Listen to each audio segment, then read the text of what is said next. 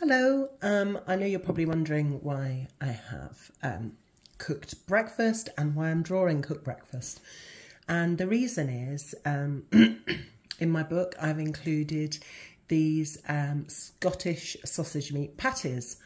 And obviously, I want them to look better than they are, not just a lump of meat. So I've actually, what we've had for breakfast is poached egg, tomatoes. So that's what I'm going to be replicating, because I won't be having any pictures in my book as in photographs.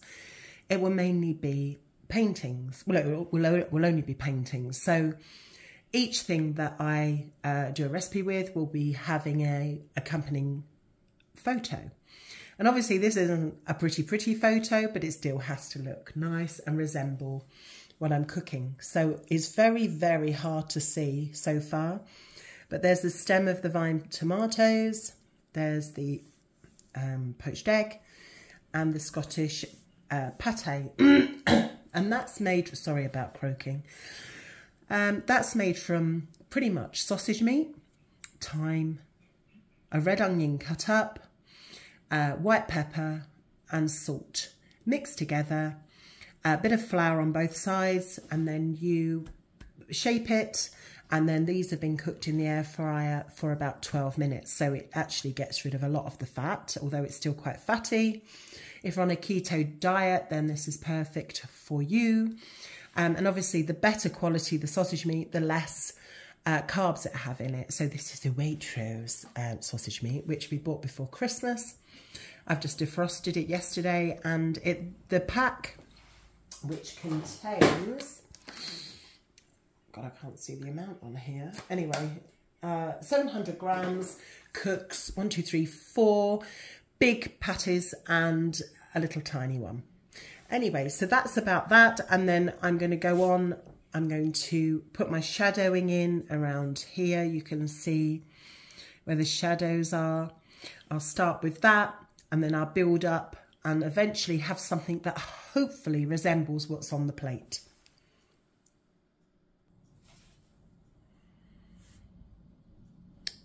Okay, so here we go. Now I've made the pate a little bit bigger than it is, because obviously I want it to be seen a bit more. And then I'm just going in with some shadow. This is what I say about artistic license, because it's not a photo, so you can adjust it where you need to. So here we go. Obviously you can see there's some shadow on the tomatoes. Here we go. Go around there. And obviously the shadow falls wherever your light is. So I've currently got the lights obviously pointing this way. So the shadow's leaning like this. Here we go.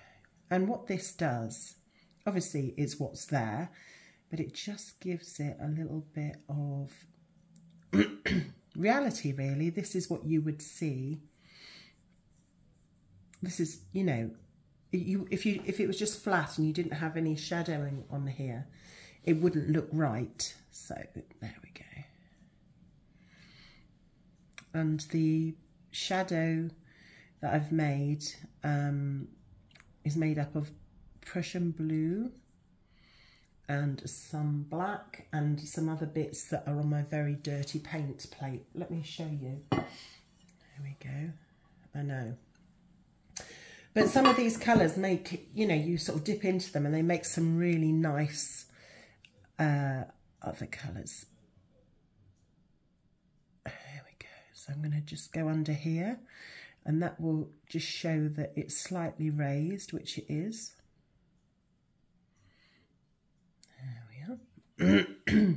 So I'm very croaky today. Got this sort of croaky lurgy that's going around. There's a bit of shadow there where that tomato's against that one. A little, now I need to rub that out, because you can see I've overlapped there. Now in the creases of this tomato where it's been roasted, got some shadowing there. That's stage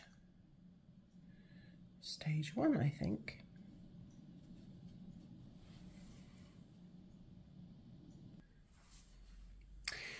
So now I need to find the colour for this, and that's not easy. So I'm sort of going to go in with a mixture of yellow ochre, raw sienna and burnt sienna, and build up the colours. Now I've put some shadowing in here because you can see the shadow there, which gives it its edge. And I'm going to start with yellow ochre. So here we go. Now it won't look right initially, it'll look too yellow, but you need like a bit of a base colour to start. So I'm going to go in here. There we go. Now when you're putting layers of colour on, really you need to let one dry, go around that tomato. Now you can see it's not the right colour, but you can see bits of that colour showing through, so it would be a good base one. And then what it does with your shadows, it sort of makes them go to the background. Now if I show you, because obviously that's sort of like more of a raw sienna, so if I show you, or burnt sienna should I say, if I put that on while it's wet, you can see you get this sort of stippling effect, but it's the right colour. Now when you're at this really wet stage, you can take it off with a piece of kitchen towel if you think, oh no, I've made a massive boob here. And the thing is, the hard thing to get with this sort of thing is getting a texture. So that's why I'm doing this like blah, blah, blah, blah, blah, blah, because obviously you've got all the lumps and bumps of the meat and stuff. So this isn't going to be easy. So what I'll do, I'll let that dry, and then I'll probably move on to the tomatoes. And I'll probably use a mixture of, look at my paints, they're not great, are they? Can't even read that one. Crimson something. Oh my God, alizarin crimson hue. I don't know what this one says.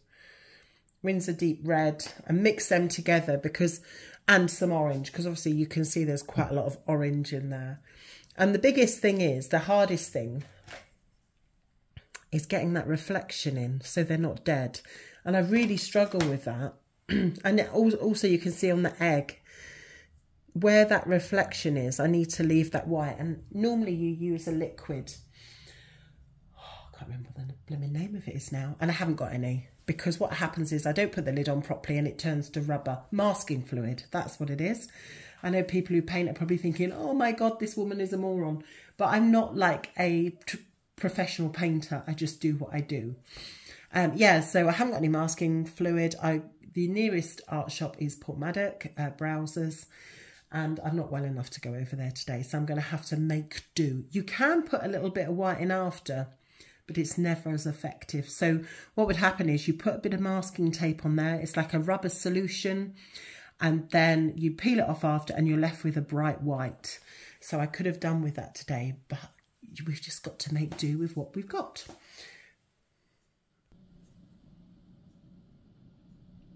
So now I'm on 2 tomatoes. Now obviously when you're a child, you know that tomatoes are red. And when a child paints a tomato, they paint them red. Well, as you can see, all these aren't red. We've got orange, bits of red, bits of dark red. And the thing with it is making them look fluid enough so they're not like really heavy lumps of red on the page. And like I say, I do struggle with tomatoes. I don't know why, but I just do. I think it's because I just do too much on them. I'm too heavy-handed. So this time I'm trying to go in and be light-handed, and we'll see how that goes. I always try and challenge myself a little bit with painting, because I go back to things that I struggle with, because eventually you do crack it. Now the reason I'm leaving these white bits are because I need this reflection. So as you can see, I've left a bit of reflection there. So at the moment, I'm just going in with the background sort of orange colour. Here we are. And then I'm going to leave, and I'll build up the colour, so to a little bit more red. And obviously, the more you stare at these tomatoes, you can see they aren't actually fully red. Okay, so these are all creased up because obviously they've been roasted. So I need to, 1, 2, 3. Oh yeah, here we go. So I lost where I was then. It's very restful painting, and because I'm off work at the moment, it's nice that I can indulge in doing this. And you find that when you do paint or do anything artistic, you do tend to lose yourself a little bit into sort of, I've not put the little, apart from when Penny starts barking at other dogs, but you tend to lose yourself. Penny, she's just letting them know that she's about, and she's queen dog. Here we go. So I'm nearly, so I need to leave a bit of, see there's that reflection. I need to leave that there. Leave that out. Like I say, bit of artistic license. Penny! Artistic license here. So every time my dog barks outside, she's telling it off. There we are. So that's the beginning of my tomatoes. And I need to somehow get the creases in too, which isn't going to be easy. Okay. So that's another stage. I'm going to move on to my egg yolk, which isn't going to be easy because we imagine egg yolks to be yellow, but as you can see, it's yellow and then it's grey. And then obviously I've got pepper on here too. Yeah, I've not picked an easy thing to video. So here we go. Okay, so I'm going onto the top of the egg, like so, just to get that warmth on there. Not sure what colour this is. Ochre. There we go. And it seems to be a stronger colour there. So that's the beginning of the egg.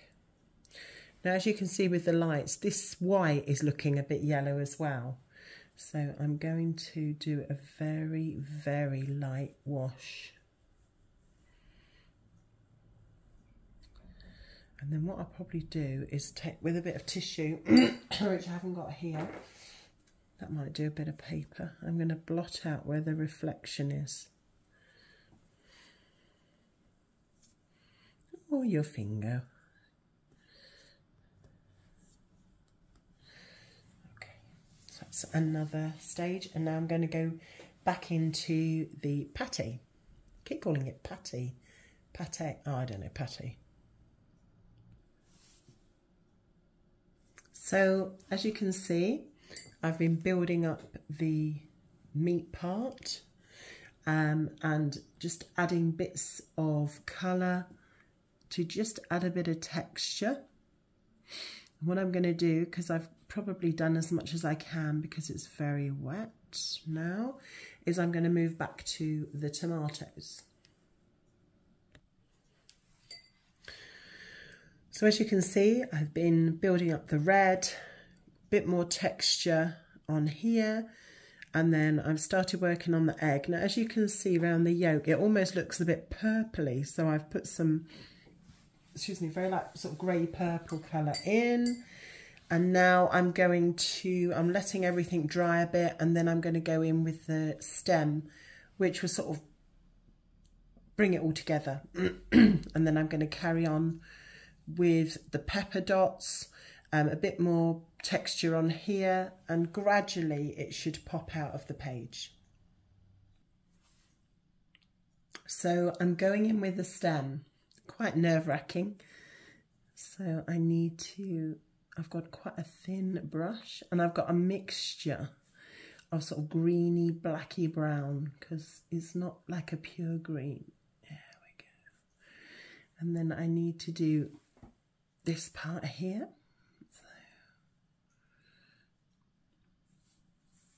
So, okay, then we've got one that comes down here, and then it goes into like the little head. Got one here. I've got to be careful because it's bleeding into, and it's got little swirly bits here. So as you can see, it's starting to bring it, I think the contrast of the colour, excuse me, just gives it sort of earths it a bit, I think. And then we've got like little fuzzy wuzzies here. Not the technical term, obviously. Some bits here. As you can see, it's bleeding a little bit, so I've got to be careful because it's not really dry enough to do this. We've got that there, that there. There's a little bit that goes there. And then we've got one that comes round there. And then it's got bits on the top, like so. I have to make that a bit thicker. So there's our stem. So last few bits that I'm just finishing up with. Obviously you can see where there's pepper and it's gone on where there's still water. So what I'm actually doing is just putting some bits where that's watery. There we are. A bit like putting freckles on.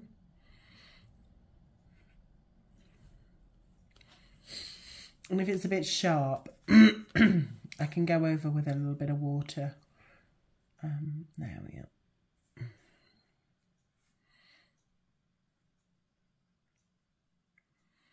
then there's a bit on the outside, a bit here. A bit on the top. So it's coming along. I'm getting to where probably I'm going to leave the tomatoes because I always overdo them. I'm going to go a bit under here with a bit more shadow. When this is dry, I'll make this a little bit more defined, the spots on there. And we're coming away, you know, it's starting to lift off the page now. The biggest thing is trying not to overdo it. So I'll come back at the end and hopefully I need a bit of shadow on there and look similar to what it looks like on the plate, or my version of it.